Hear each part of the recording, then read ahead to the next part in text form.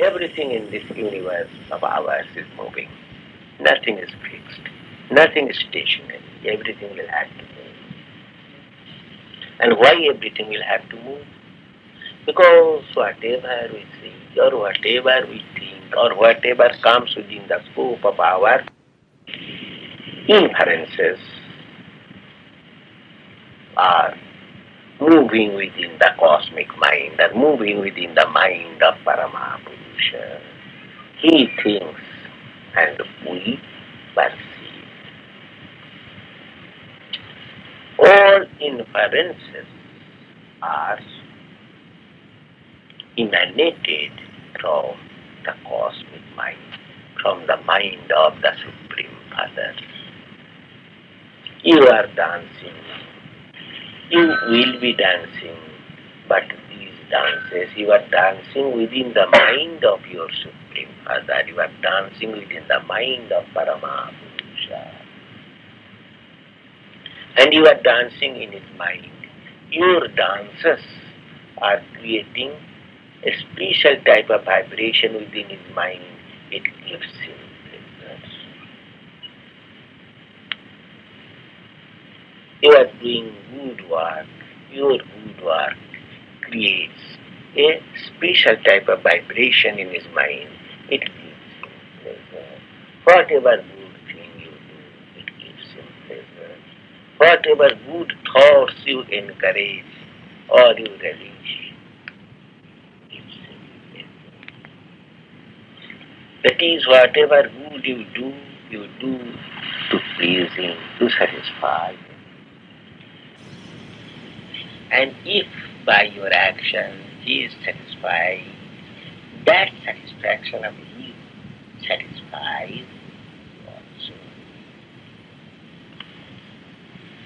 Now here everything, nobody can remain stationary. Our sun is not stationary, he moves in the cosmos along with its planetary world. There are so many stars, so many suns, stars like sun, so many nebula, they are all immobile, nobody is fixed.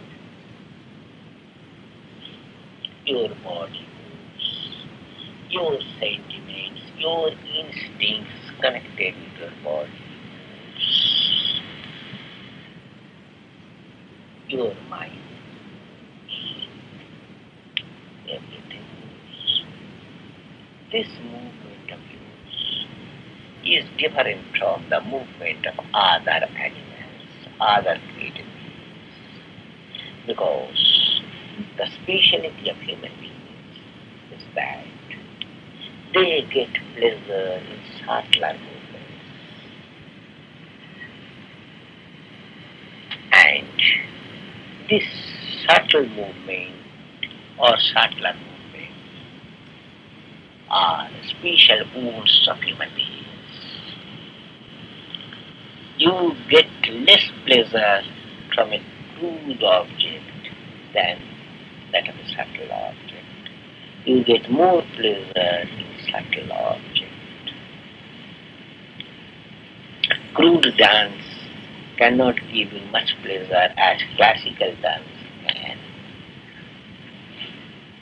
because human movement, human tendencies towards subtle and subtler and to the subtlest. Each and every living being is guided by certain instincts. Plants have got instinct, animals also have got instinct. But human instincts are less in number than human psychic propensities.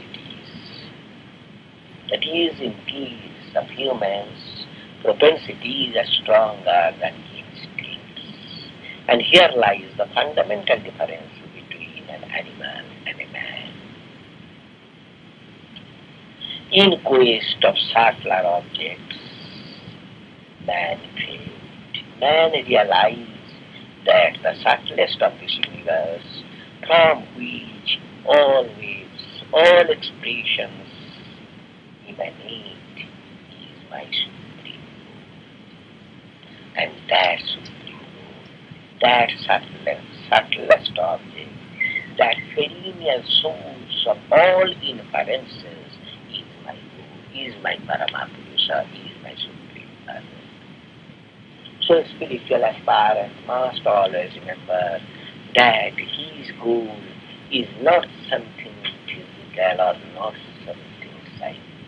His only goal is the hub of this universe, is the nucleus of this cosmological order, is that Paramapurusha, the Supreme Person.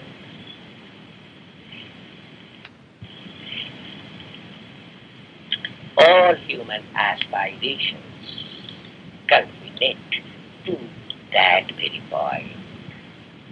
All human desires and longings coincide there to that particular desideratum. You boys and you girls, you are all spiritual aspirants. You are all developed human beings. You should remember this cardinal